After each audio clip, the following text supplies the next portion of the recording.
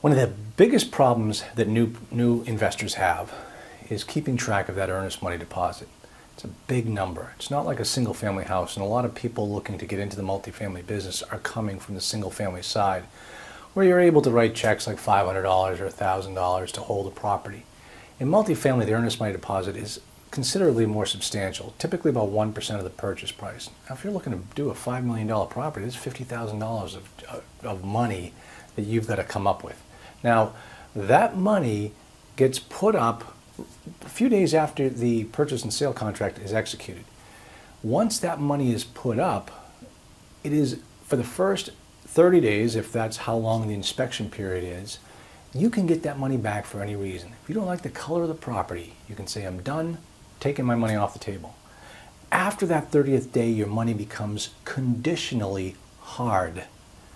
And what I mean by that, and I have to stress this point because I see a lot of people don't quite understand this, that if you end up getting the financing for the property during that second 30-day period, well, you satisfy that condition and you're going to close on that property.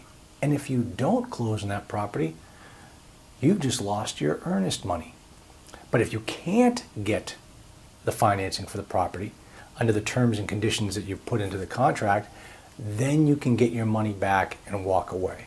Now, no matter what happens, take advantage of that first 29-day period, 30-day period when you're unconditionally, you can get your money back. After that point, you want to make sure that the deal is exactly the way you want it before you proceed further. You never want to put any conditions on your money in that deal unless you are absolutely certain that you're ready to make the deal happen.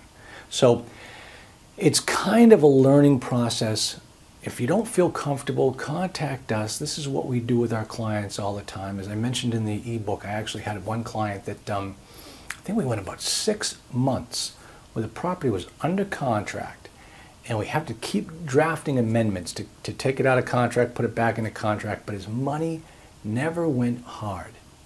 And that was his biggest concern. So we were able to negotiate it such that his money wouldn't go hard while he was trying to figure out whether it was a good deal or not. Guess what? It ended up being not such a good deal.